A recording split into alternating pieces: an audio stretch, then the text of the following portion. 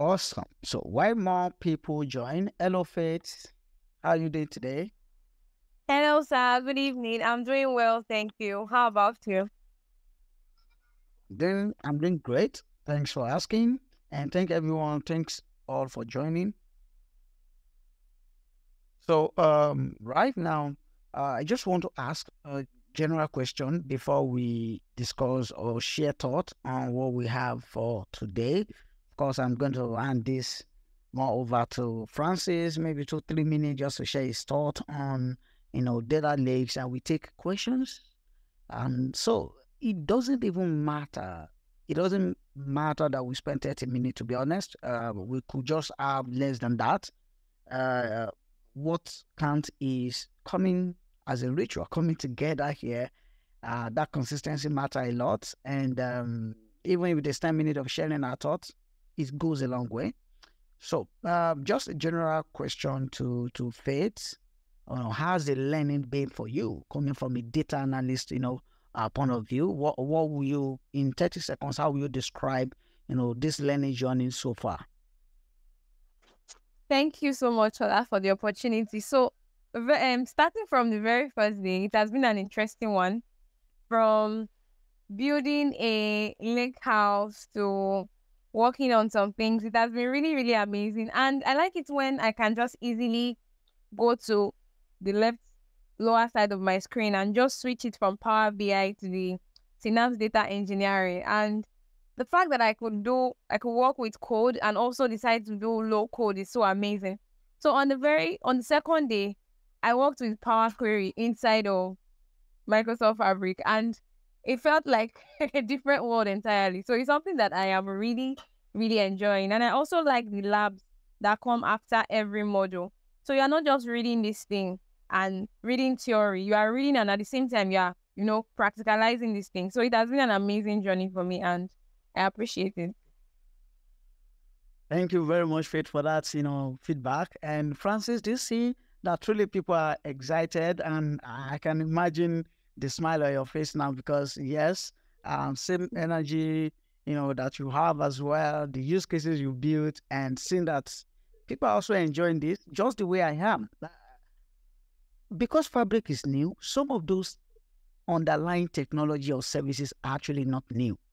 I know the activator is a new one entirely, but many others that are there, they are not new. They already existed in one form or other in a service on Microsoft Azure. But the fact that they are all together in a new name, new format on Microsoft Fabric and new interfaces also we still have interest to learn them.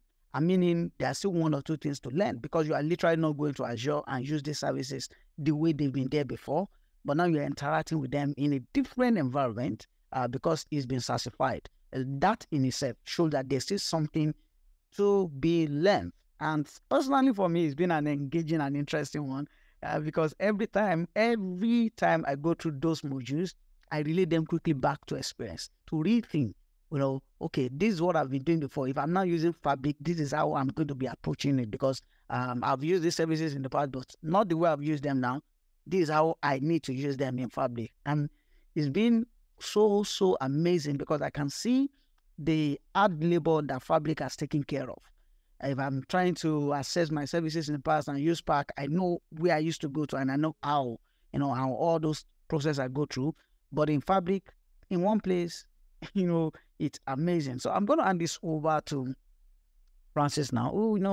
As short as possible, it's just going to summarize today's, module, which is work with data lake tables in Microsoft Fabric. So just give us a brief summary. And then we take questions and we just call it a day. And Francis. All right. Thank you, Ola. Good evening, Faith, and good evening, everyone that is here. Thank you for following us to enjoy Fabric. Before I even give you summary, let me say my own part of Exactly. Fabric. What I find really intriguing. When I was into Synapse Analytics when Fabric was announced, and then if you're working with data in Synapse Analytics, I know the stress that you have to go through to create your resource group, manage group, create your storage, before you now transform your data from CSV, called the bronze layer, then you now move to silver layer before you go to gold layer. So it's actually a lot of work. But with Fabric now, you have your CSV file uploaded inside of lakehouses, and then we just click, you already have your data sets in data form or in parquet form. The only difference between data and parquet is just the data log that is differentiating them. So it takes a lot of processes, and then sometimes you may even have to configure store procedures to transform your table. You update this particular table, you delete them, and all of that. So it's actually a lot of work. But with Fabric now, you can actually just get your data in data lake format that is actually very optimized for big storage and also for processing. So let me just go straight to the summary of what we are going through today, which is working with data lake tables in Microsoft Fabric. So if you have been following us from day one, you realize that after the one that we did our introduction, the next thing that we did was lake houses, and yesterday also we took Apache Spark, which is the parallel processing framework for processing large data sets. And something was standing out yesterday when we were revising that, which was a divide and conquer approach. Another way you can say is a division of labor, using several compute to process your data, and then it makes things faster. So today now we are now talking about data lake. Whatever thing that Apache Spark is processing for you is actually stored in a format called Data Lake Storage format. This format is actually an open source of Spark that is actually very fast, and then it's also actually very optimized for data analysis, in the sense that you can actually have your data form in data lake that is fast, and also you can query it with SQL. So you get the advantage of relational database management system.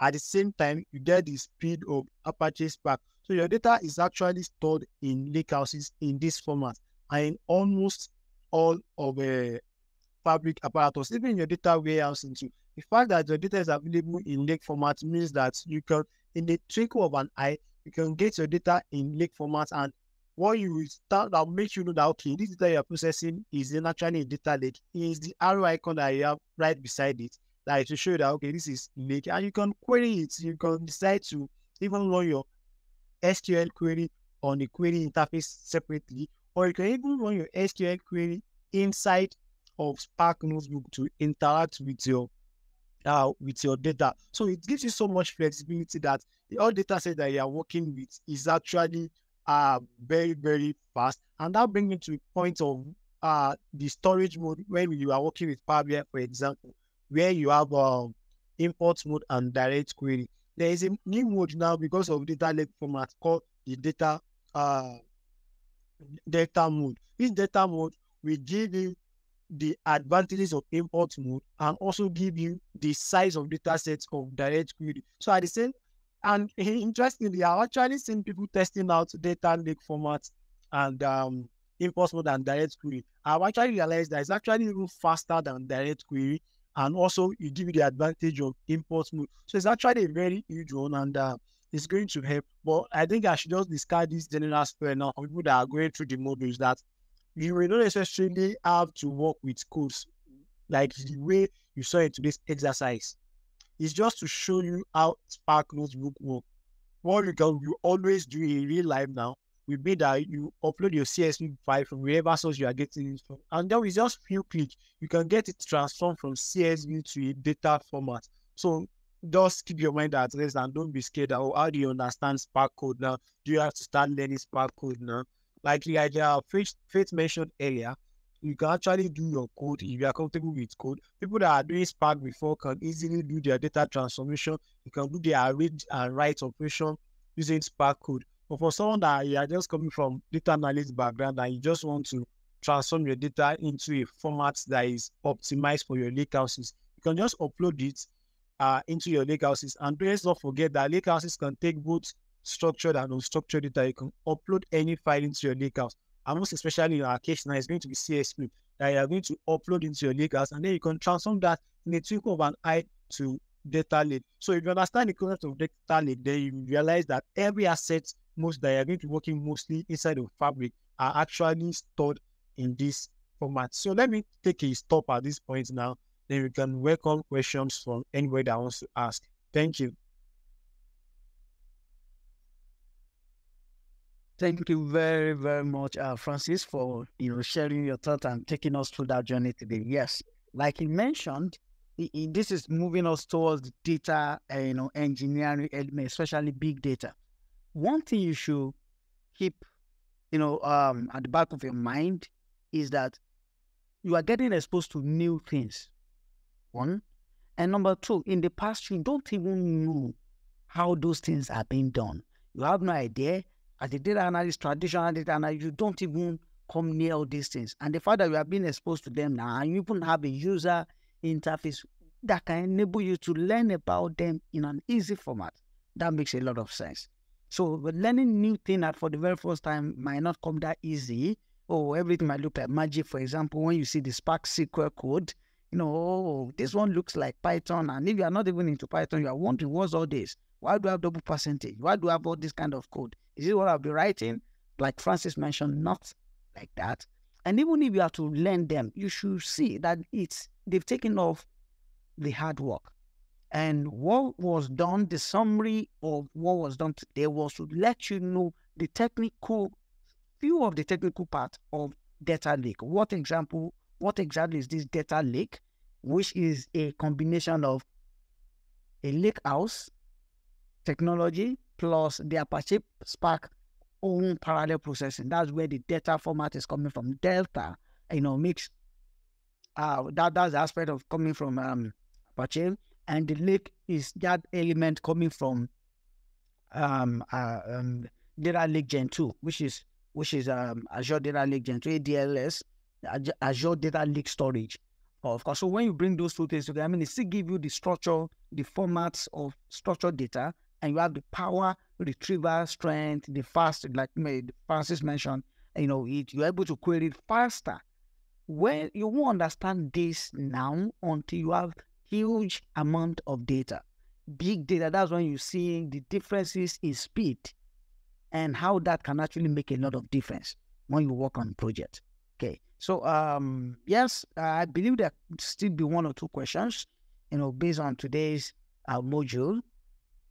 So if you have any question, you can feel free to make a request, and I'm going to pass this over to Faith. Thank you so much, Ola and Francis, for that warm-up. Thank you so much.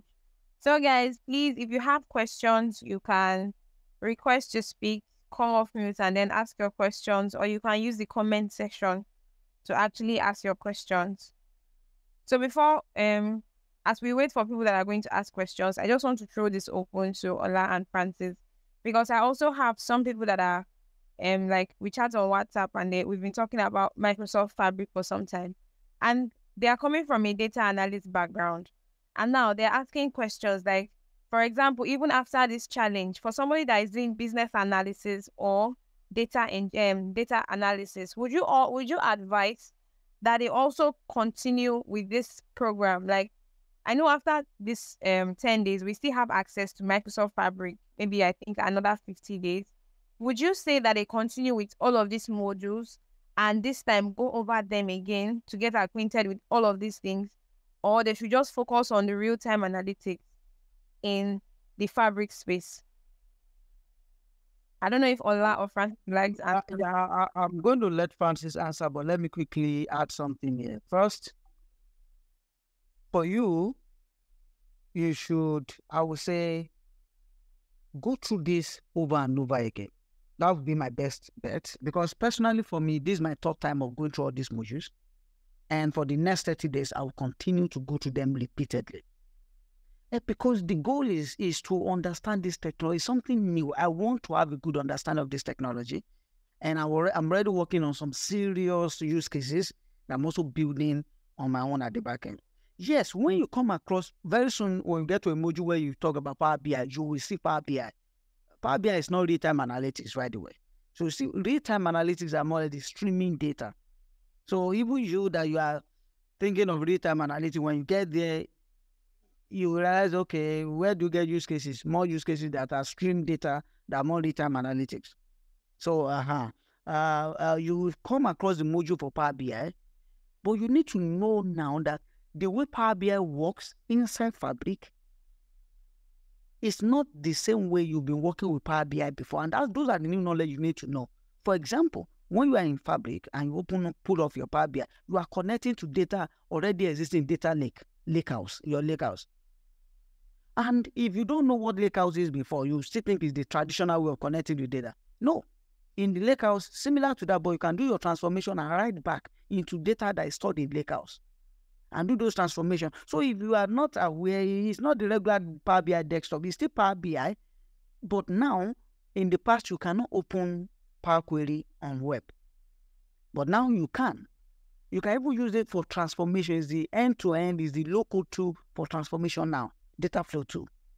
So you need to know how the same Power BI you used to do before, now how can I now do it in Fabric? Because data is stored somewhere. And that's why you are going through this learning journey. Know where the data is stored, how those data are being manipulated, and now you cannot connect Power BI to that data because you know what data lakehouse is, you know how to connect to them, you know how to maybe transform data or connect to already transformed data.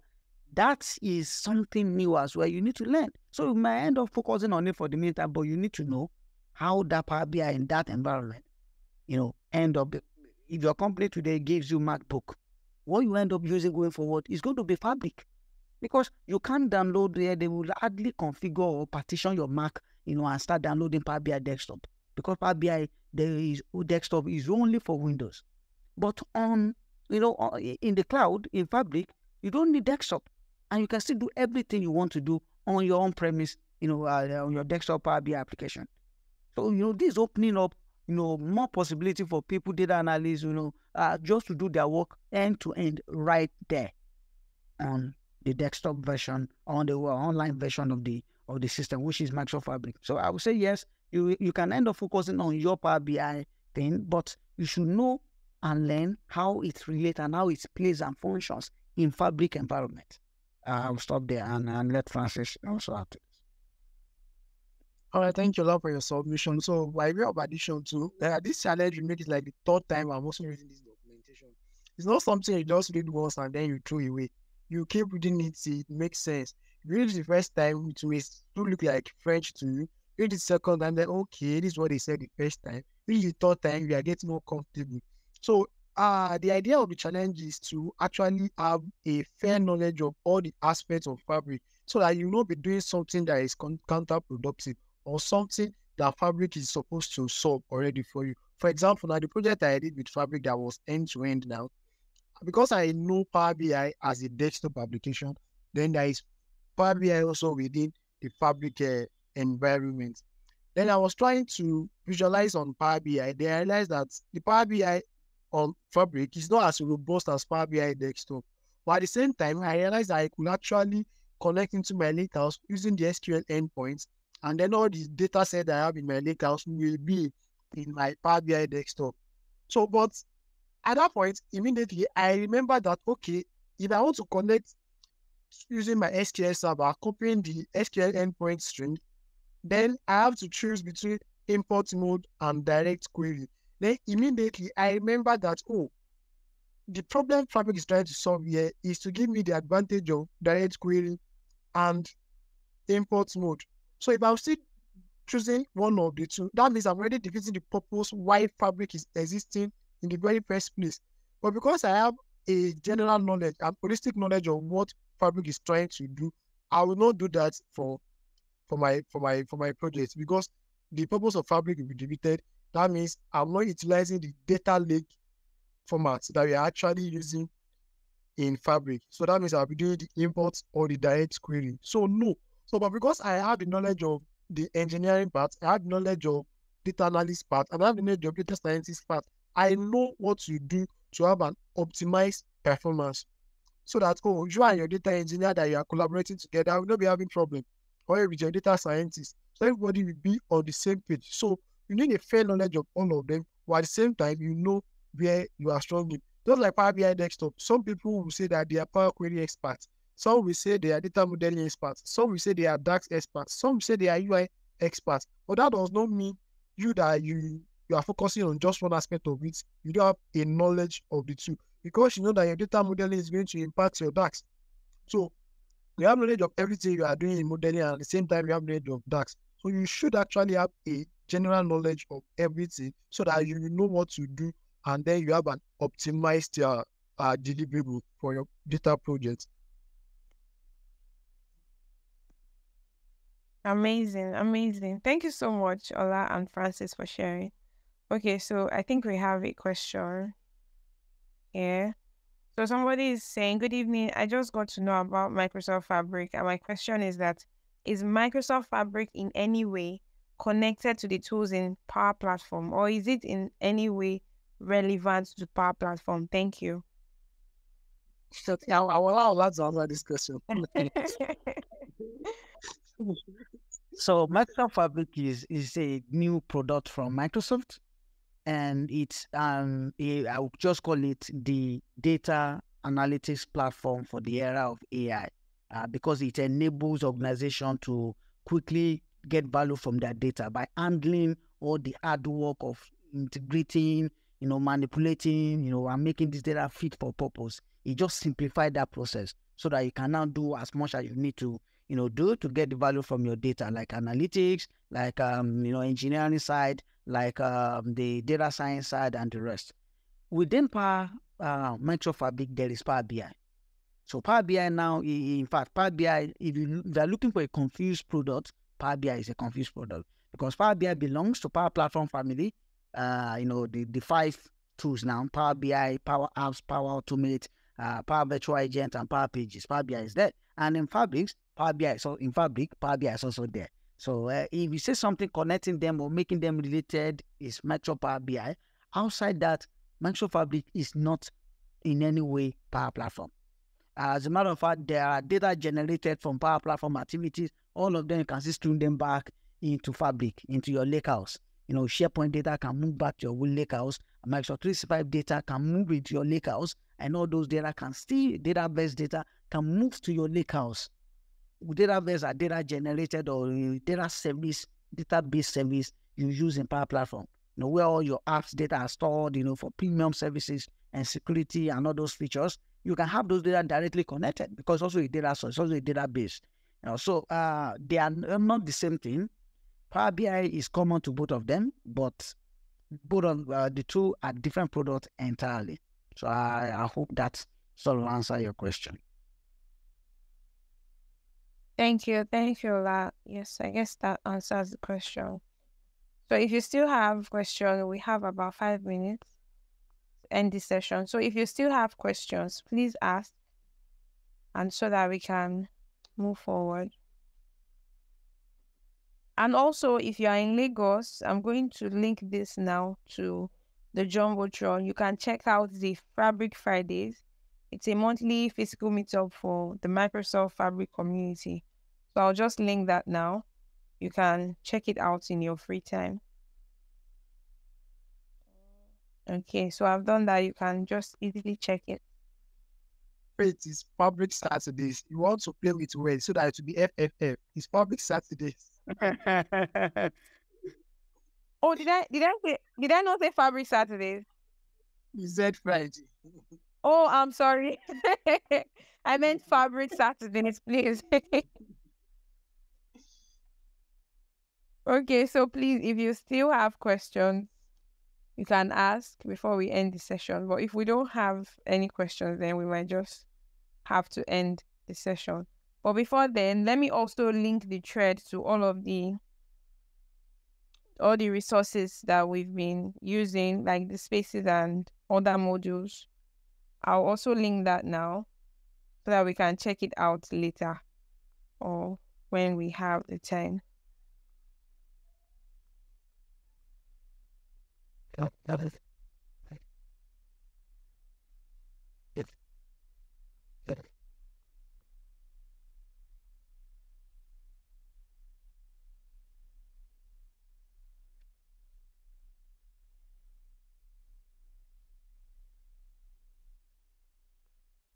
Okay, so Ola, I think we do not have any more questions. All right, and it's safe to say we can then bring this to a close for today, and tomorrow is day 5. Just like that, we're almost done with 10 days. And you agree with me that giving an hour, in a day or less than that to catch up on these things goes a long way. And so thank you, everyone. A major thank you to our co-host and everyone that joined and dialed in. Of course, we can always go back to this.